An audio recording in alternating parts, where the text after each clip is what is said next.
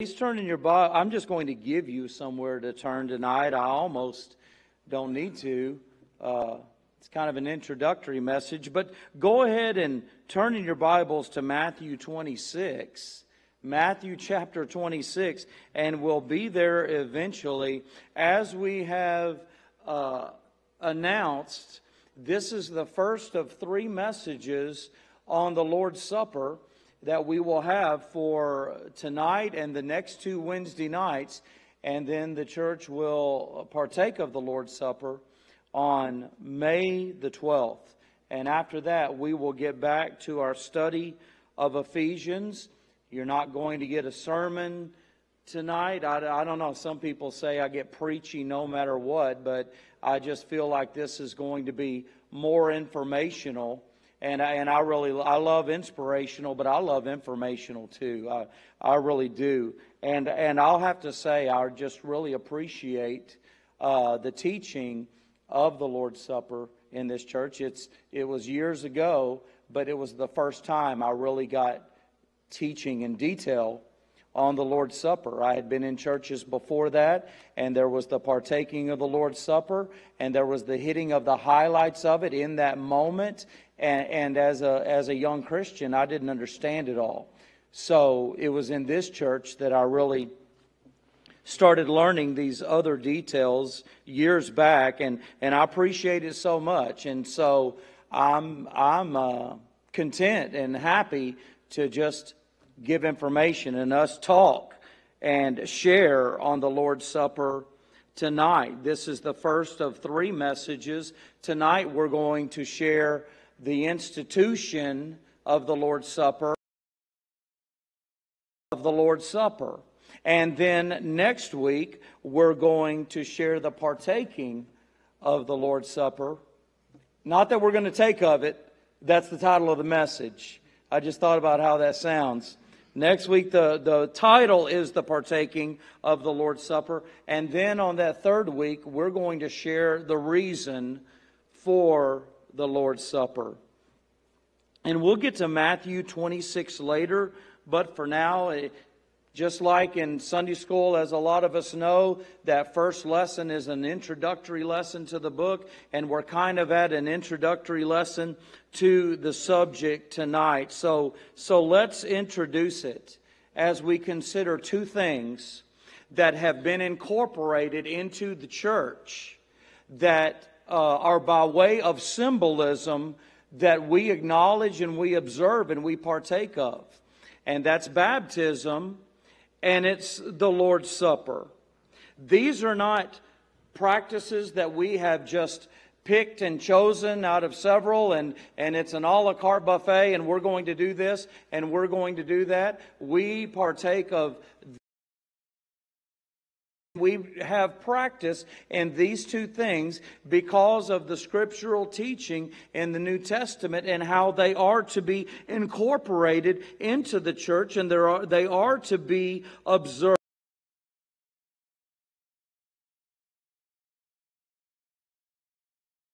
These two things out. God planned them, and the church is to practice these two precisely.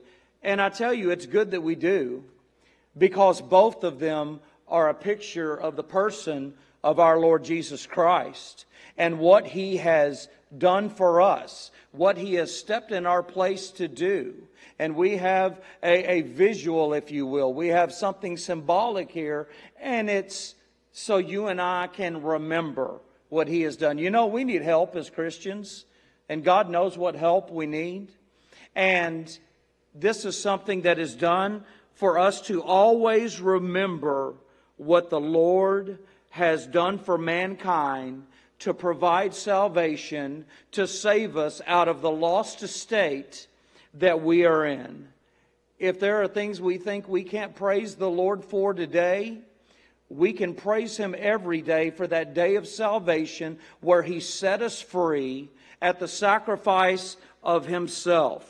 And we're reminded of this by these two practices that we're a part of.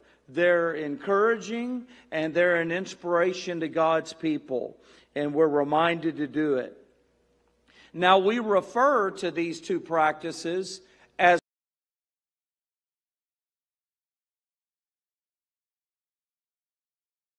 just simply something that's been ordered, something that's been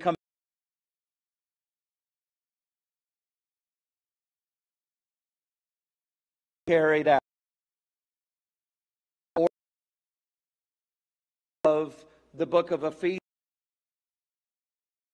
otherwise, and we have duties that are commanded, that are given to us as a moral standard, a way of moral living. But this is a command in another way, for a memorable observation. And and as we get into the Lord's Supper, unfortunately, there is so much confusion in this world. There's a lot of conflict that takes place. I think what comes to some people's mind is an argument before the Lord Jesus Christ and how we're to be reflecting upon Him. However, as I say that, we're going to go ahead and address some things tonight. I would rather just us focus on the broken body of our Lord Jesus and His shed blood. But in a need to be informed and the belief that it's important, we're going to try to help some confusion on the truth of the ordinance of the Lord's Supper. The first thing I'd like to say is that there is no saving ability that comes by way of partaking of the Lord's Supper. It's inner faith that saves. Faith in the Lord Jesus alone, in Christ alone, is who saves us from our sins and how we're saved from our sins.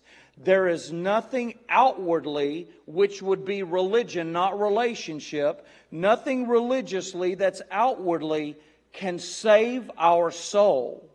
It's clearly inwardly by faith. We are in, again, as I say, the book of Ephesians otherwise, and in chapter 2, we came across a verse that says it all. For by grace are ye saved through faith, and that not of yourselves. It's not of works, lest any man should boast. Baptism, well, we're sticking to the Lord's Supper tonight. The Lord's Supper is a picture of salvation, but it doesn't produce salvation. That's true of all ordinances, but the Lord's Supper does not produce salvation whatsoever. It is faith alone in Christ alone, not an outward ordinance. There are some who follow several outward ordinances. There's no scriptural foundation for it. But there's a lot of people who do, a lot of groups who do, up to even 7. And then there's other religious groups, and they follow no outward ordinances at all. But we see clearly in the New Testament instruction that there are no more and no less than 2 ordinances that we are to partake in, that we are instructed to be a part of. There's a lot of people who would like to make it 3. There are a lot of Baptists who would like to make it 3. And that third one that people would like to put in there is the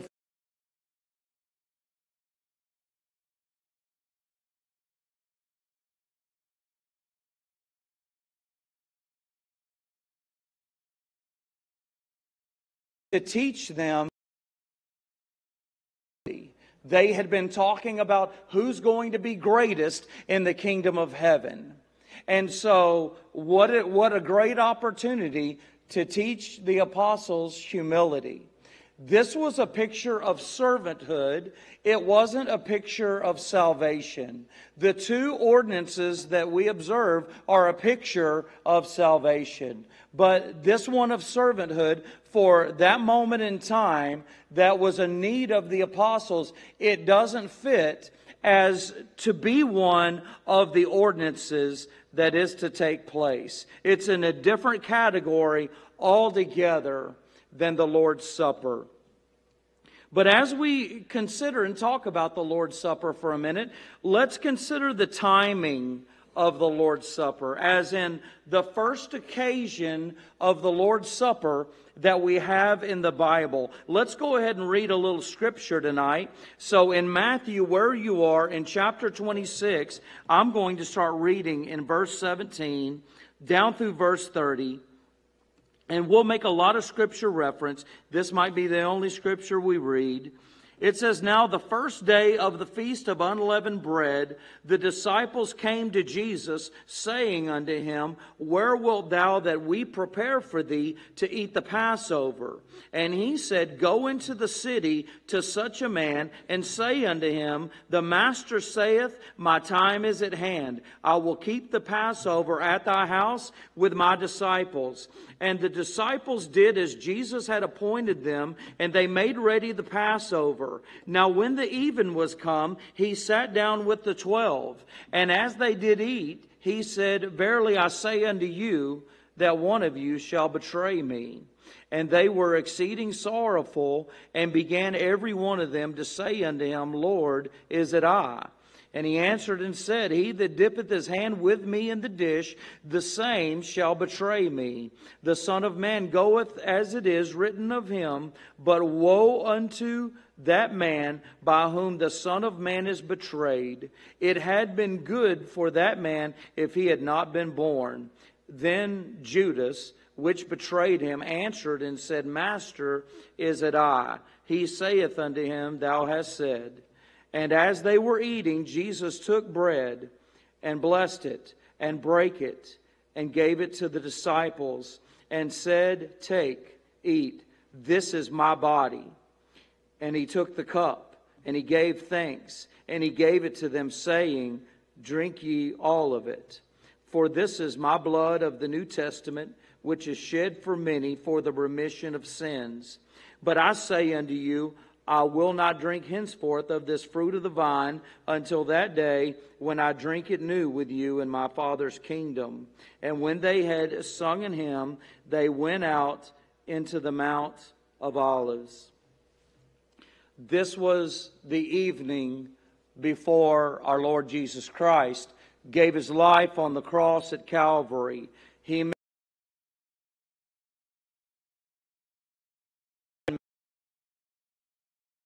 evening, and he had an illustration prepared for them, the bread and the fruit of the vine, and he used it to birth the ordinance of the Lord's Supper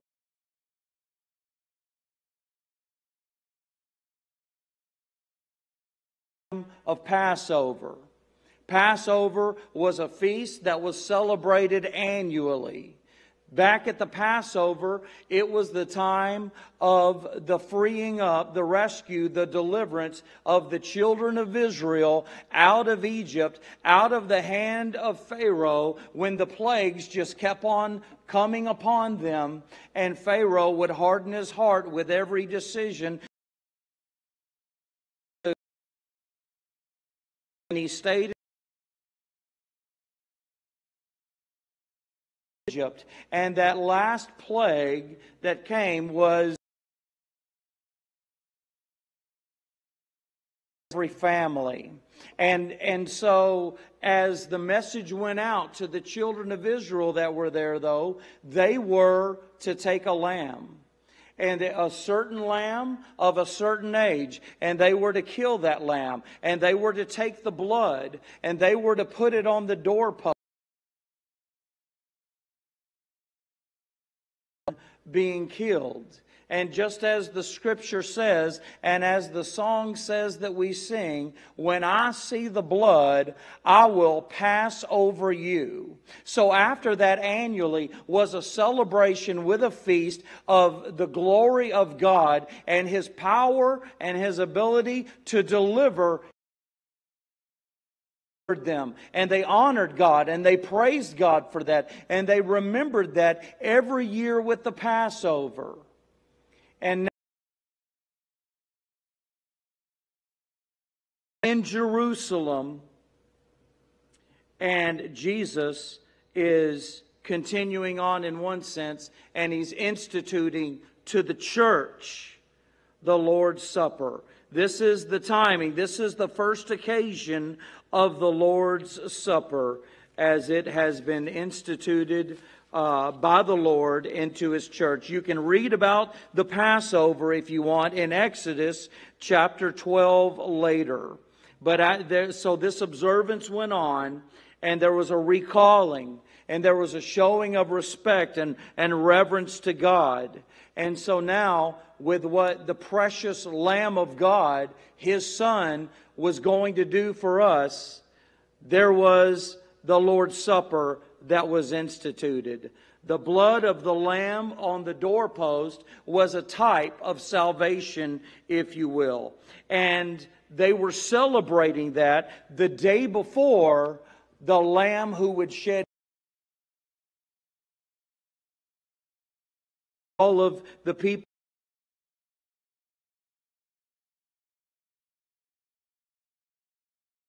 time of the institution of the Lord's Supper.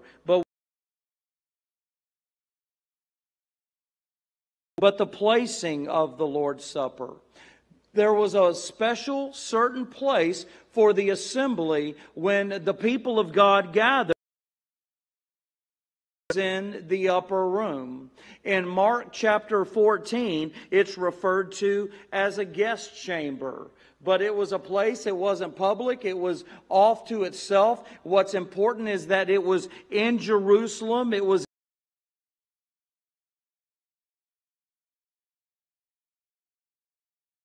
of the Lord's Supper. But as we look into the participating in the Lord's Supper, we find something from the very first time it took place that is to be true to this day. Now, the participating in the Lord's Supper, it involved Jesus and His apostles. This was the first church. If anyone's unaware, the first church was started by Jesus as He walked upon the Sea of Galilee, and He called those to follow Him. And He gathered His apostles, and Jesus and His apostles became and constituted the first church. And they gathered for the Lord's Supper. And no one else was in attendance for this event except for Jesus and the apostles. This wasn't made to be a public event. It was just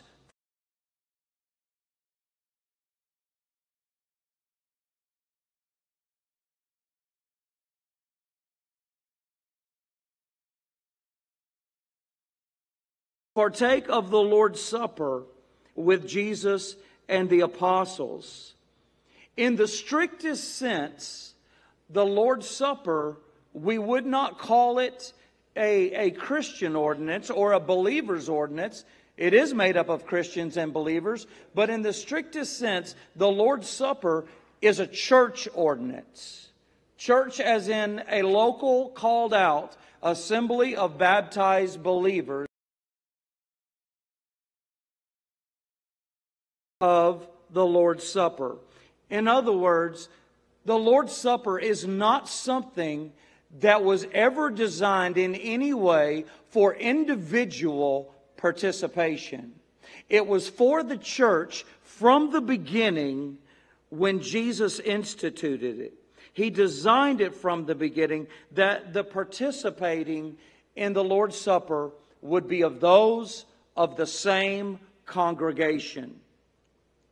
Now, as we look at the reasoning for the Lord's Supper, the reason for the Lord's Supper, it's all about Jesus.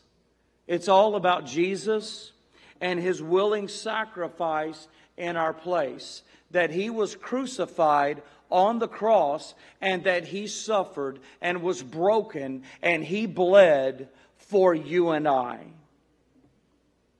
He gave up glory to come down and to make Himself a little lower than the angels for the suffering of death in our stead upon our behalf. And so there's the institution of the Lord's Supper. but we also have the ingredients of the Lord's Supper that we will share for a minute tonight. And just as we ended the last point on the reason for the Lord's Supper being all about Jesus, unfortunately, there's a lot of conflict and a lot of things that go on that just cause people in their minds to stray from the heart and the truth and the true remembrance of the Lord's Supper. There's a lot of debate over the ingredients of the Lord's Supper. There's a lot of dismissal of the ingredients of the Lord's Supper. It would blow our minds to see what people will substitute for what we drink and what we eat.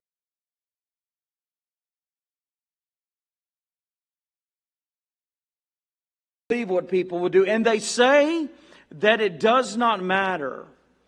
But in the midst of all the conflict and all the confusion, we can have confidence from the Word of God that we have the instructions precisely that God would have us to walk through to properly carry out the Lord's Supper. It's just like Noah with the building of the ark and all of the details in the construction that was given of that ark, or of the outer courts of the tabernacle and the Holy of Holies. And there was so much detail. They were to precisely build it. There was a certain way they were to take it down as they moved through the wilderness and to put it up again. There was such precise detail that God has given in those things, and He has done none less with the partaking of the supper. And so amidst all the confusion, let's base our information on the Bible, and let us see that there are two elements that are used in the Lord's Supper. And that is the bread, and that is the fruit of the vine. The bread, it's really easy to believe that it was unleavened bread. Some say it definitely was. We can't put our finger right on that. We can put our finger right on unleavened bread being used in the Passover. You can find that in Exodus chapter 13 and verse.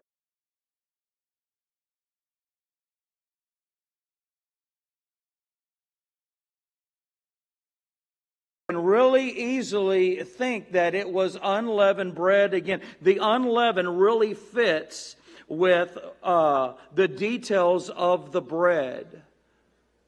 You know what doesn't fit, that's amazing that some people believe, is that they take that bread and it becomes the life of Jesus within them.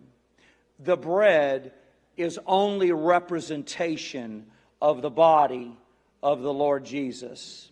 And the breaking of the bread is representation of the bruising, of the suffering, of the brokenness of Jesus' body that He went through when He stood in our place. And He took our place in that suffering on our behalf.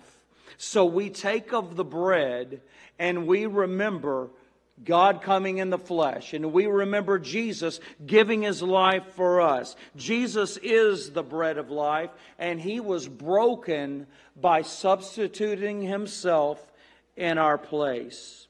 We have the bread, and then we have another element, and it's the fruit of the vine.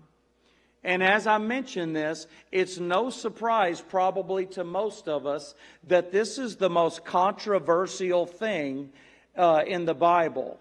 And I don't want to talk about it in an argument's sake to act like who wins and who doesn't win, but just the simple truth that we find in the Word of God on such a controversial thing that doesn't have to be.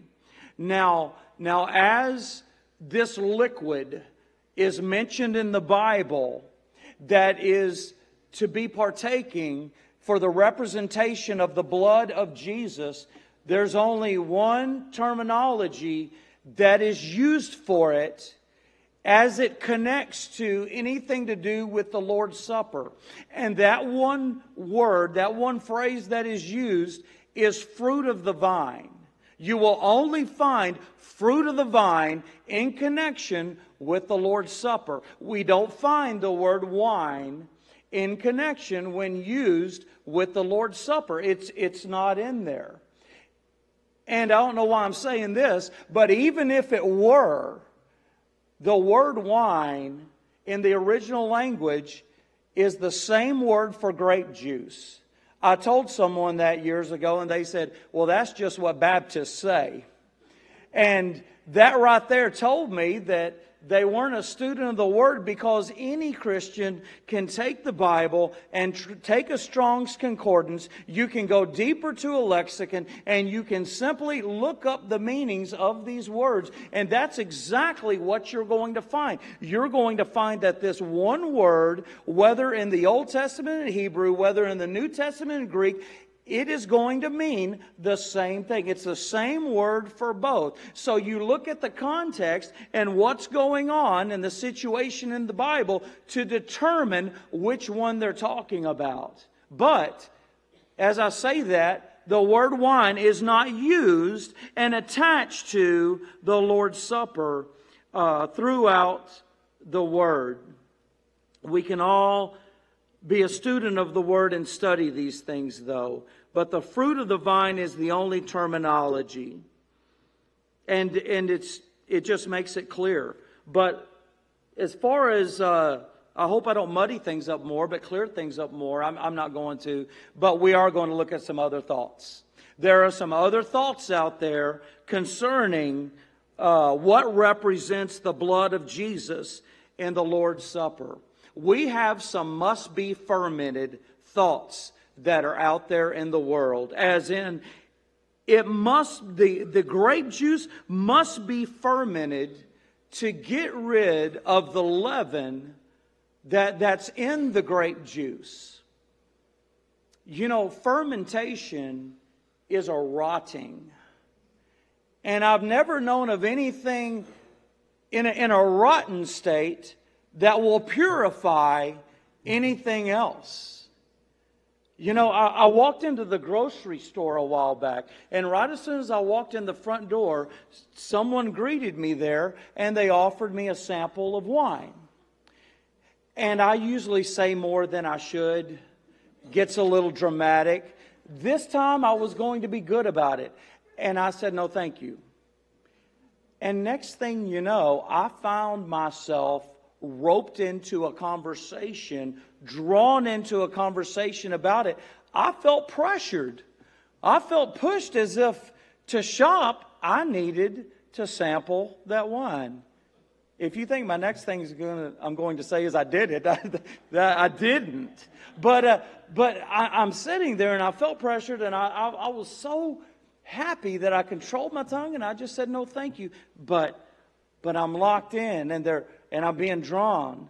And so I finally said, I like my grape juice fresh, not rotten, okay?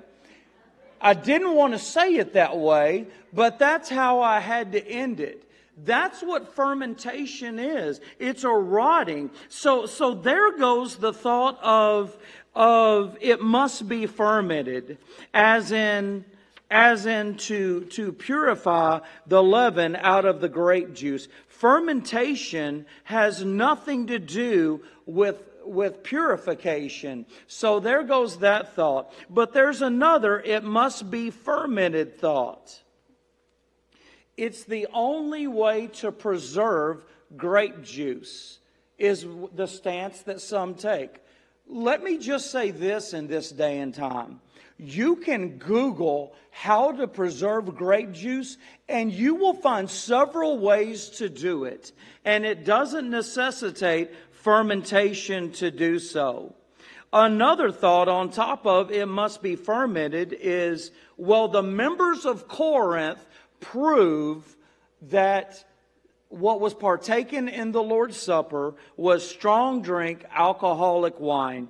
And those thoughts come from 1 Corinthians chapter 11 and verse 21, where it speaks of one member is hungry and another member is drunken.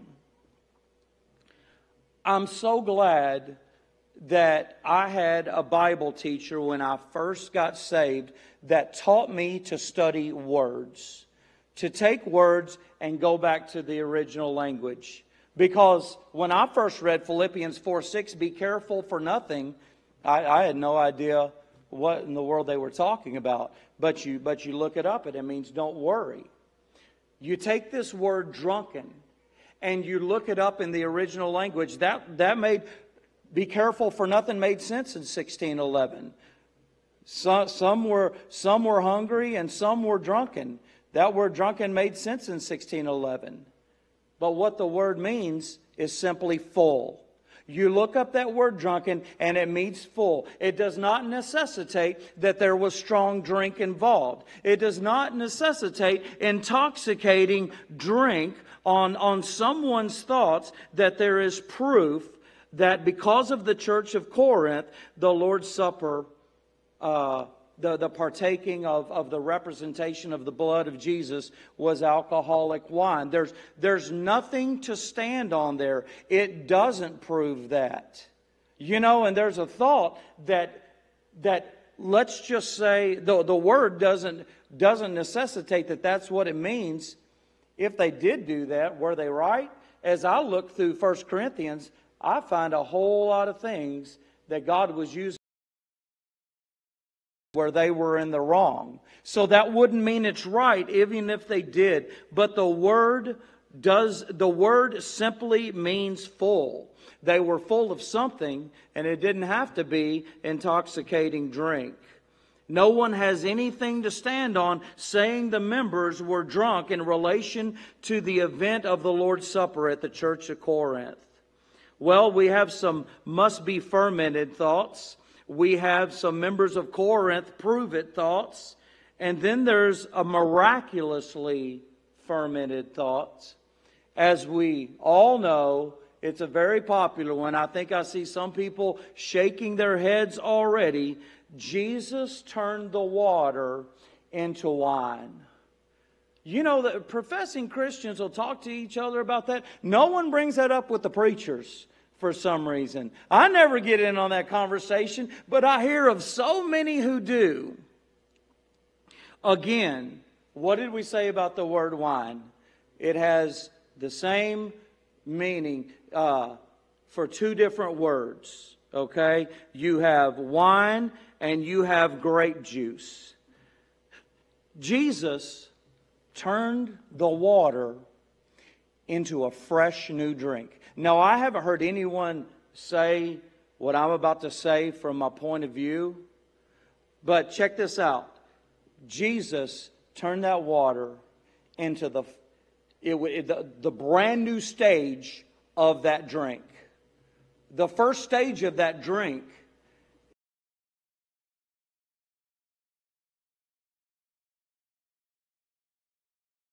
man, there wasn't much better than a fresh, brand new glass or goblet or whatever of, right? It was a miracle he did. He took water and he did that with it. Is it grape juice or is it wine? You know, fermentation is something of man that man does. For Jesus to turn that water into intoxicating drink, that means he would have had to have miraculously fermented it too. And the thing about our Lord and Savior Jesus Christ is he's the perfect, sinless Son of God. There is no error in our Lord. If there were any error in our Lord, our sins wouldn't be paid for. And we would have ahead of us to pay for our sins instead of the perfect Son of God who did so. Okay? There's no contradiction with Jesus to the Word of God, Old Testament and New Testament. Jesus is the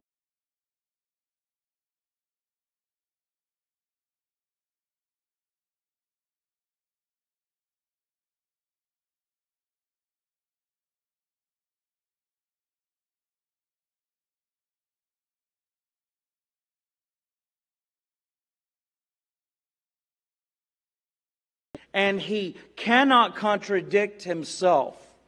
And so in Habakkuk chapter 2, verse 15, the word of the Lord says, "Woe unto him that giveth his neighbor drink, that puttest thy bottle to him, and makest him drunken also, that thou mayest look on their nakedness."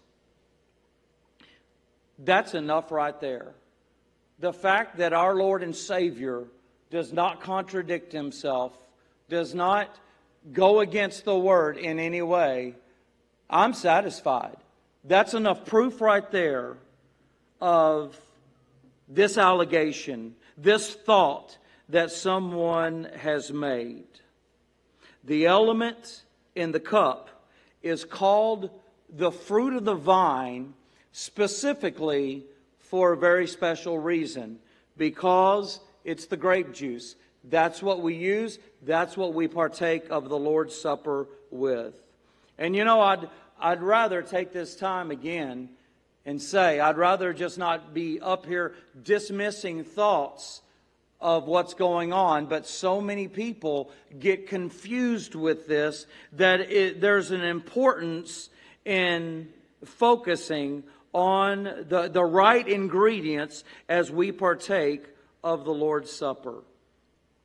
A better focus, though, would be on the broken body, on the shed blood of our Lord, and remembering the sacrifice that He has made through His suffering, that He might save you and I.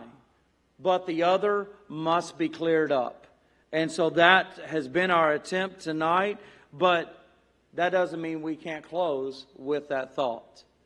With that thought of when we take the bread and when we take the fruit of the vine, that we would have our minds and our hearts so focused on what Jesus Christ has done for you and I. As we take these ingredients that we scripturally discern and stand on the Word of God on, and take these ingredients and consider how it represents our Lord Jesus Christ, and remembering what He did on that cross at Calvary when the sky turned dark and the rocks rent, and He took the sins of the world upon Himself, and He said, my God, why hast Thou forsaken me?" And they were wagging their heads at Jesus. And He said on that cross, "Forgive them, Father, for they know not what they do." He willingly laid down His life and became broken in our place. No one killed the Lord Jesus, but He gave His life. He said He lays down His life for His friends. And that's what He did for every single one of us willingly. He up again. And He satisfied God with that sacrifice, and He suffered for you and I. So as we get to this time where we partake in this precious event of the Lord's Supper, may we do exactly what Jesus told us to do, that we would do this in remembrance of Him. It would never get old every day to think about what Jesus Christ has done for us. It's a gift for eternity. Amen. Well, it was good to be with you all here tonight. We will go into the next lesson next week in the partaking of the Lord's Supper, and pray you all get home safely and have a great rest of your week, and that God would just help your hearts, help your health, help your hearts in whatever you're going through. He's such a good Father. And I'm going to ask